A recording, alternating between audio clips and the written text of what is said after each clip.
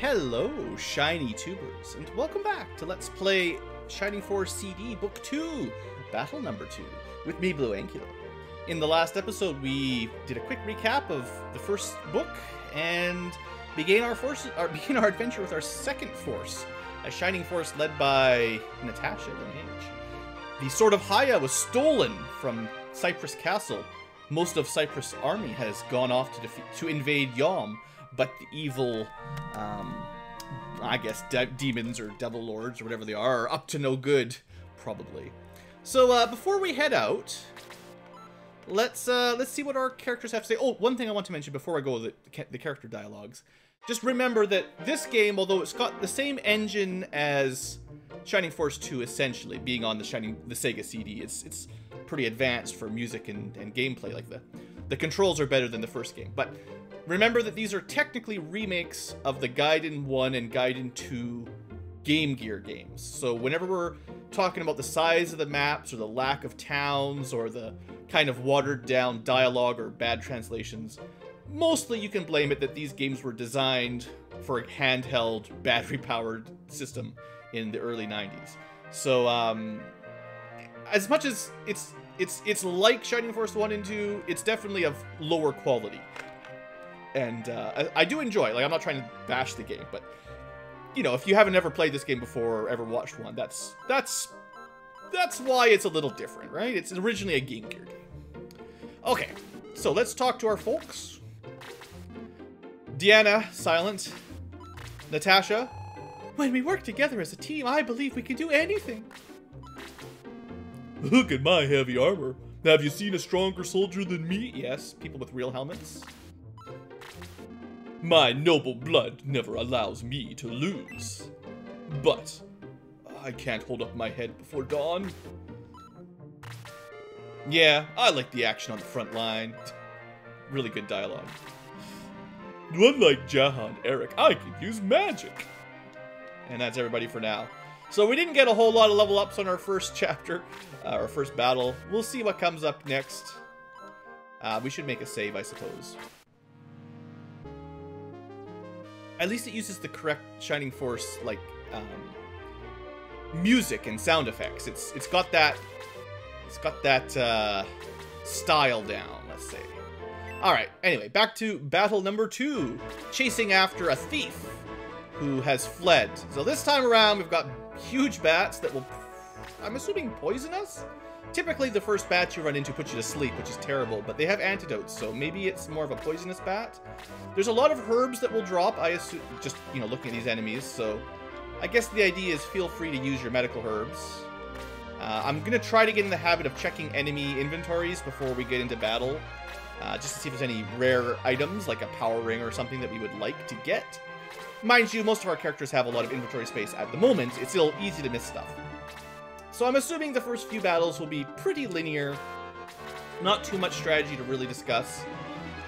You can see this is, in a good way, this is actually teaching you a little bit about terrain penalties here. Because your knights, your paladins, your centaurs, they can't move on the dirt at all, really. But they can move through the grass really quickly. So, hey, we're learning. That is good game design, where you're not forced into, like, you can kind of learn without being punished for it. Attack 2, attack, or HP 2, attack 1, defense 1, quick 1. Reasonably good level up. I have done a lot of research into how Shining Force 1 especially, but how the Shining Force series does its level ups. And as much as your stats are not, there are some, let's just say there's some randomness involved in your leveling up. It's definitely not like Fire Emblem, where they're completely independent and every level up has completely random potential gains. And this has sort of a, what would you call it? There's like a predefined table of your expected stats for every level. Now, that doesn't mean you'll get them, but you'll always be within a margin of error close to them. And it will never let you get too far away from your stat averages.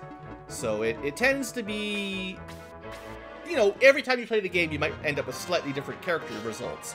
But they'll be close. So some characters can be straight up better at some stats than others. It's not just totally random. Like attack 2 for Eric. That's pretty good. Again, I don't know for sure how it works with the Shining Force CD games. I've only really looked into Shining Force 1's level up table, and I know they changed it even for Shining Force 2, so.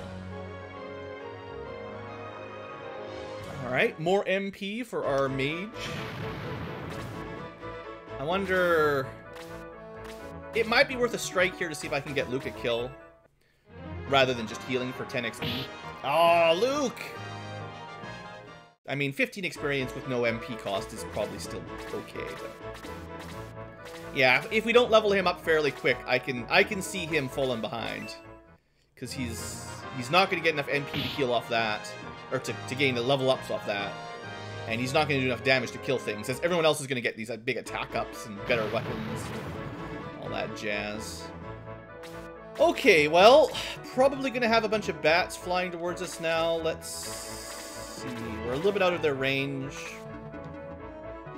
Let me keep my mage. I mean, actually, Natasha probably has high enough defense that it's fine. Oh, good. The bat actually did take the bait. That's perfect. I guess we were in range of the scavenger, so that was enough for them all to move in. If only we had Blaze level 2. They're lined up so perfectly for an area of effect spell.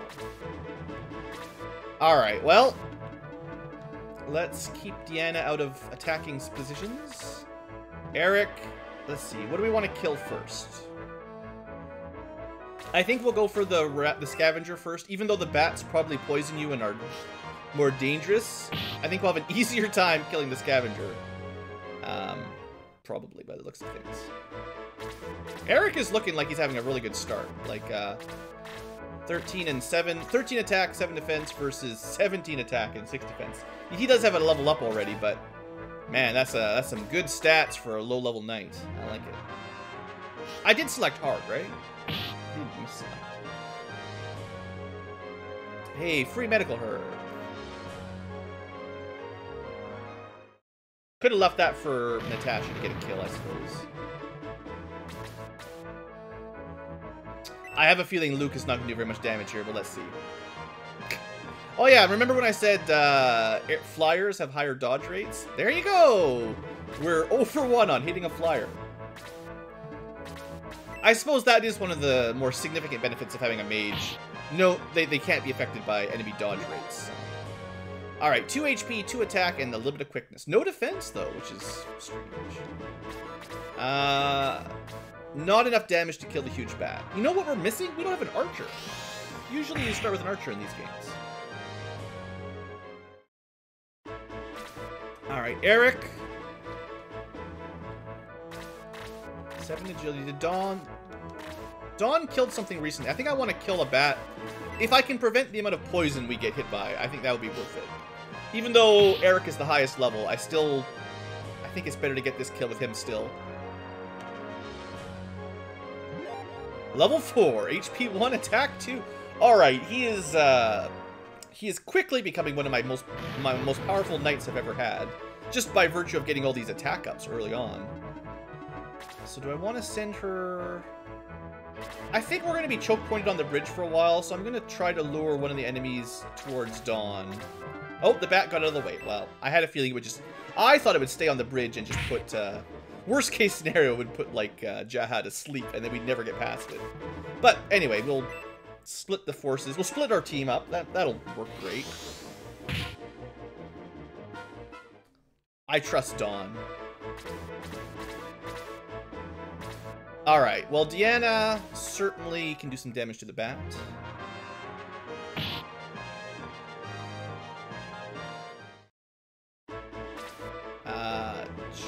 I don't think I want to rush... I could attack that scavenger, I was thinking, maybe, but I don't think taking on 3 enemies at once is a great plan. Oh, this might be a kill for, if I can get the turn order. Oh, Luke! You're too slow! That would have been a nice kill for him with 1 HP. Anyway, there's people to heal, so he's got a job. One thing I probably could have done before we started the battle was move some items around to make sure Luke has lots of medical herbs. Alright, Eric, you're getting too many level ups here, buddy. I'm gonna just see if he can do some damage to the scavenger, because someone else should kill the bat. Okay, that's perfect. Yeah, just do no damage and get no experience. Beautiful. Alright, well, Natasha, finish off the bat, I suppose.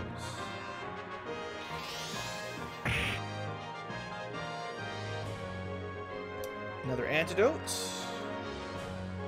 So the bats were not able to poison anyone, so either they can't or we got a little bit lucky.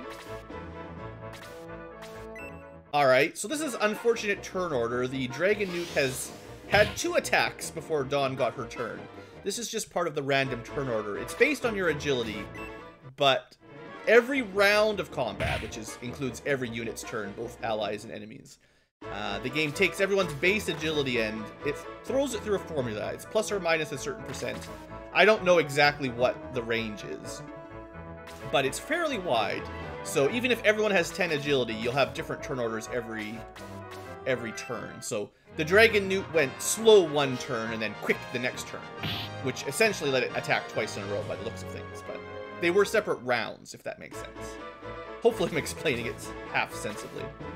Yeah, this is bad positioning. I shouldn't have left Eric on that tile because he's got a range to attack. That was dumb.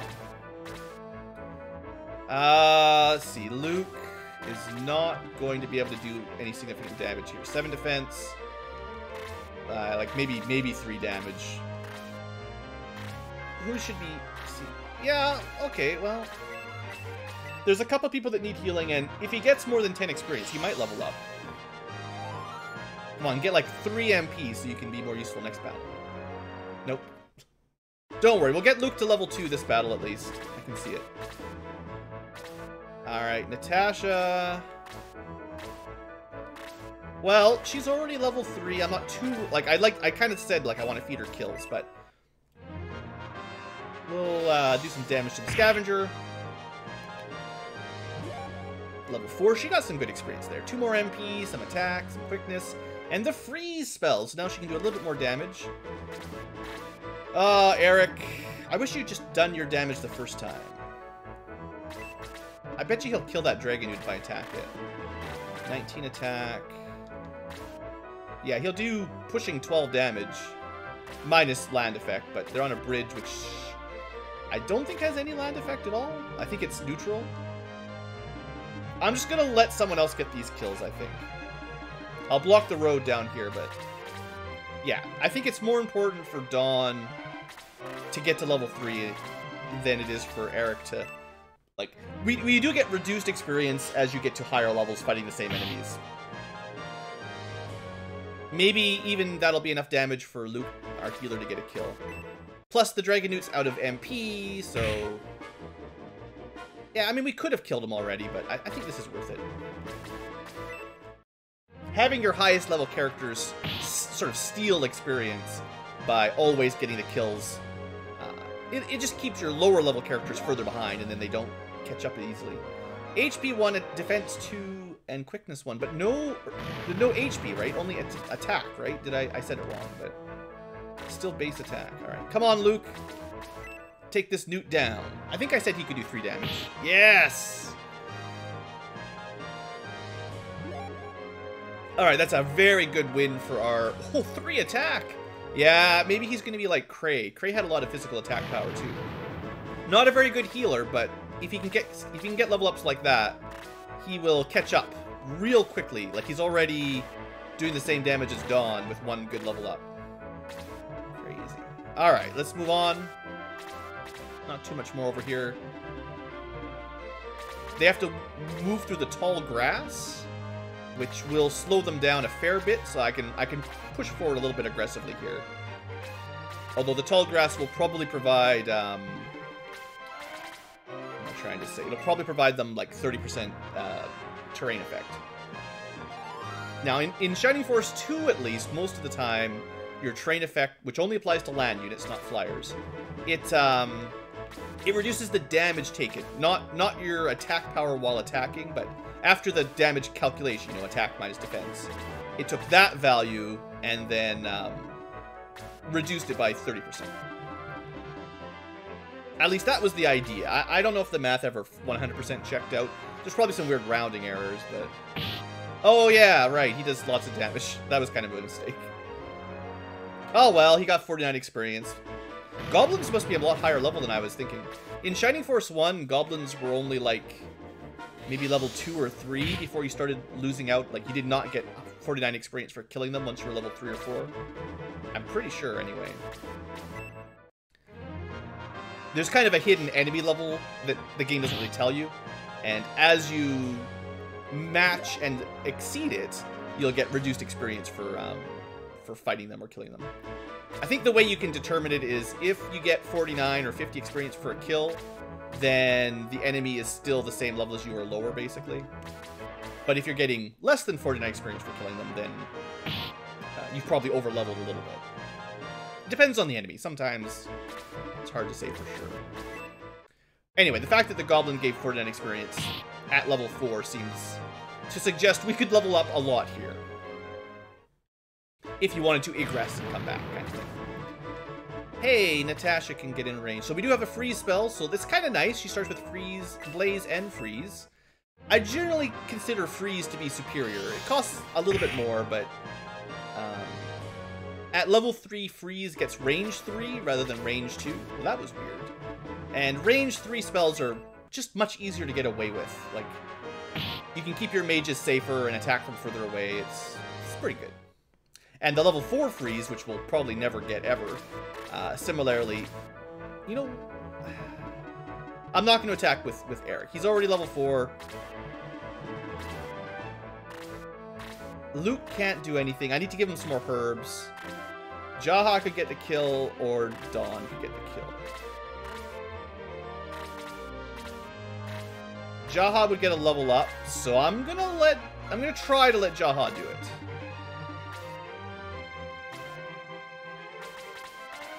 Alright, Jaha, don't let me down. I don't know, I didn't check if he could do 6 damage, but yeah, 7 even.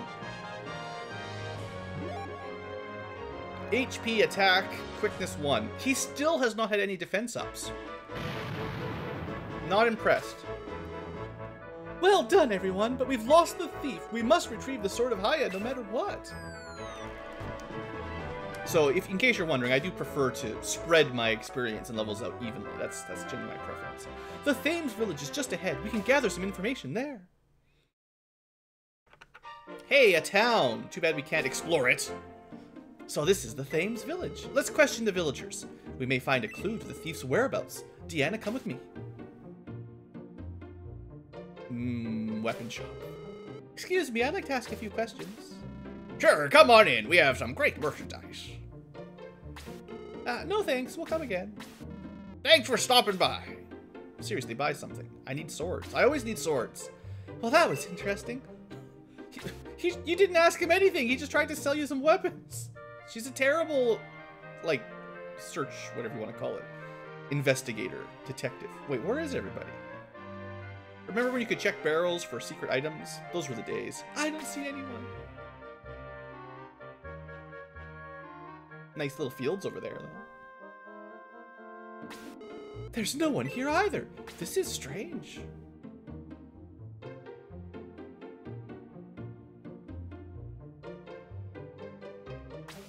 Hey, wait! What are you running from? What are you running away for? I'll be placing the villagers' lives in danger if I talk to you. Have Yom soldiers invaded your village? Please, I must go. The villagers are being held captive. That's why we can't see anyone. They'll release the villagers in exchange for the Sword of Haya. Listen! Hey! Do you honestly believe they'll keep their promise? It's the only chance I have to save them. Well, there's actually another way. Join us and we can defeat them together. Besides, we need a healer. I believe that together we can save my people. I'll join with you in this worthy cause. Slade, the priest, has joined the force. Sadly, he will not become a ninja thief. Look, there's Graham with the Sword of Haya. He's heading for Albert Cliffs. Let's go. Can I go shopping first, please, game? One thing this game doesn't really do very often is like, oh, it does. I take it back. In the first book, it doesn't send you to the shop very often. Typically, you have to egress to even find the shops because they're sort of hidden. Anyway, we've got a new character. Let's have a quick look. Everyone say hello to Slade. I will add his slides for the next episode. He is a priest. Probably your more traditional healer with more MP and better healing spells. So we'll see how it turns out. Luke maybe will be more of a physical combat with some healing. And maybe Slade will be our regular healer, kind of the way Mayfair was in Book 1. We should at least talk to him for a second as we get people. I'm too old to stand in the front line, but I'll be right behind you if you need me. Alright, thanks, old man. More importantly, is there any cool weapons we can buy? Let's see. Better slants. Probably better arrow. Lots of healing items. We definitely want to stock up. We don't have any archers, though. That's right, there's no... Like, normally you start with a wooden arrow, but there's no archers. Did we start with a short sword or a middle sword? I don't remember. We started with a short sword. Alright. Deanna powers up. Bronze lance. Hopefully I have enough money for all this.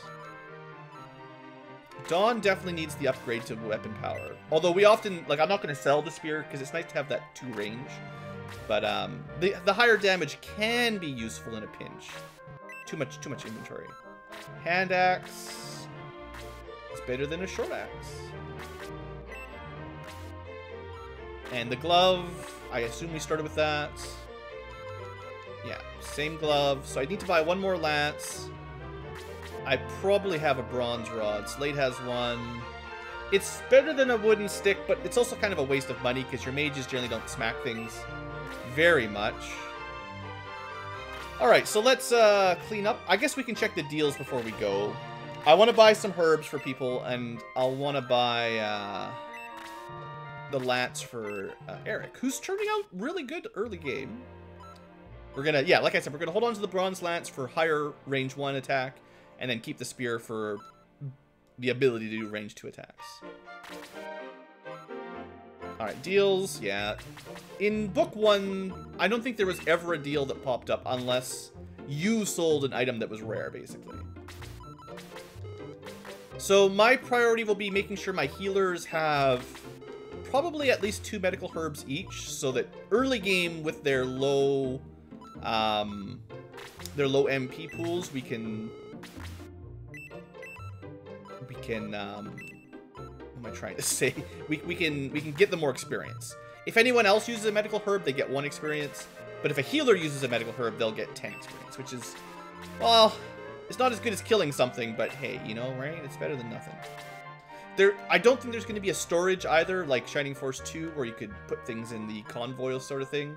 So you've only got the space, the inventory you've got. Like the 4 slots on each character, counting their weapons, and it doesn't even let you like equip a weapon and have a weapon outside of your 4 inventory. The equipped weapon takes up a slot as well, like Shining Force 1. So we don't really have enough money to buy the seeds yet. If I remember correctly. Herbs are 10 HP healed, and seeds are 20, which is better, but we also don't really need it yet. My default is to generally keep 1 healing item on most characters, and then max out inventory for my healers so they can spam them more often. And then if you have a really long battle, then people could actually give their extra herbs to the healers and have them continue healing later on, basically. Probably try to heal every turn where possible. Unless there's a juicy target to attack.